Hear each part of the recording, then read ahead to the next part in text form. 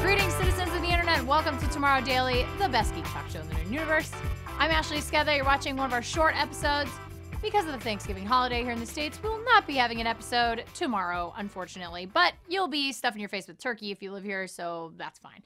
Also, we don't have an episode on Monday the 30th, so you can check us out the 1st, the 2nd, and the 3rd next week. We will have a long show for you, and we can't wait to tell you who the guest is. But until then, let's hit the headlines. Get ready, biohackers, because tech tattoos are just around the corner. Chaotic Moon is a mobile dev company with an idea they're calling Tats. Tats are actually biosensors that rest on top of your skin as opposed to being injected underneath them like real tattoos, and a small microcontroller handles incoming data and storing information. Electroconductive paint allows for temperature sensing, while an ambient light sensor flips on an LED if it realizes it's dark out, making you kind of feel like a really awesome cyborg. A Bluetooth low-energy connection means transferring health data to an app is easy, and since it can be placed anywhere instead of just on your wrist, Chaotic Moon believes it might have a place in tracking for medical, athletic, and other applications where a visible monitor might not be an option, or if the wearer wants to be more discreet. They also mention the possibility of bio-NFC, which would turn one of these temporary tattoos into a payment portal that you could activate by gesture. If this all sounds kind of fun, I've got good news for you. Chaotic Moon hopes to make the final product inexpensive enough to sell in packs like Band-Aids or other small first aid items. Would you wear one of these things out? I mean, on the one hand, I am getting old, but not old enough to want to know everything about what's going on in my body at all times. But on the other hand, I feel like it would be a really, really cool icebreaker at parties. Okay, so our second story is about NASA building a robot that's going to help with space exploration. This robot is called the Valkyrie robot, or the Robonaut 5. We've actually seen it before. This video that you're watching is from 2013, but NASA is making a really interesting move towards getting the most out of what it can do. They've chosen 2 university teams to make the robot as autonomous and dexterous as possible. MIT and Northeastern University are the 2 schools pitting their R5 robots against one another, and they will show off their final designs in NASA's Space Robotics Challenge next year. The Robonaut 5 is already a pretty impressive robot. It's 6 feet tall, it weighs 290 pounds, and it has an array of sensors, sonar, remote sensing tech, and other features on board. So the teams will primarily focus on improving the software for the robot.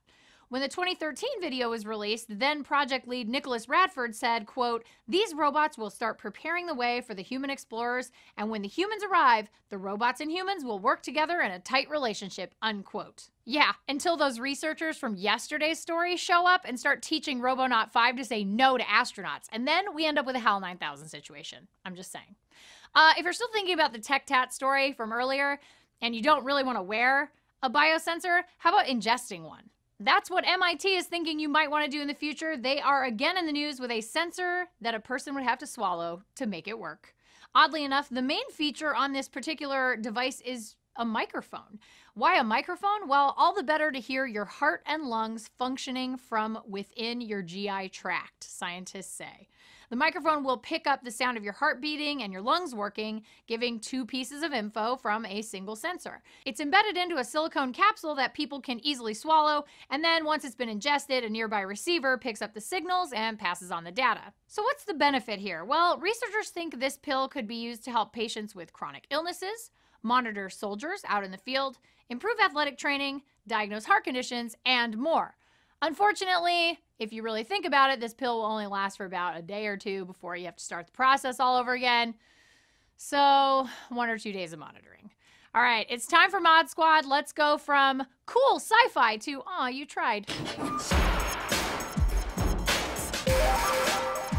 Japanese comedy website Omokoro thinks it has a really good solution if you find using a selfie stick to be really embarrassing. User Monsoon is one such person, and this is his creation: ultra-long fake arms for selfies.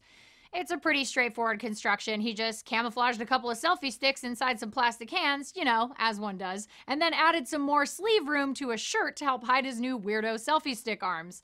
The end result looks supernatural, except not at all. And honestly, I think it could have been made better if they were retractable arms so that you could go out and pretend that you were a real-life Mr. Fantastic or an Inspector Gadget. Pick your generation. All right, guys, let's look at your photos.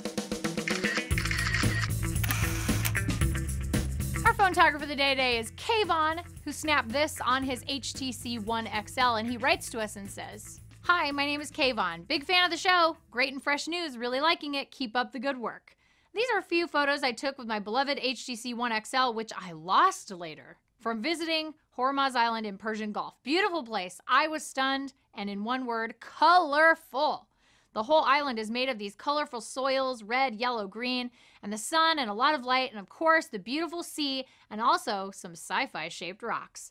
The photos are untouched, and I would be more than happy to give you permission to use them if you find them worthy of your amazing show."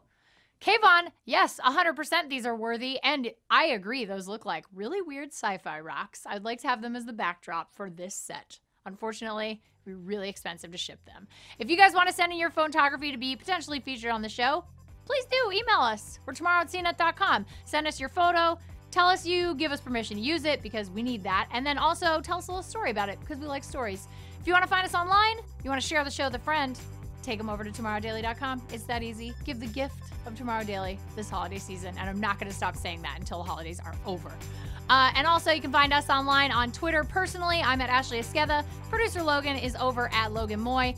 And Jeff is at Jeff Kanata with 2 N's and 1 T.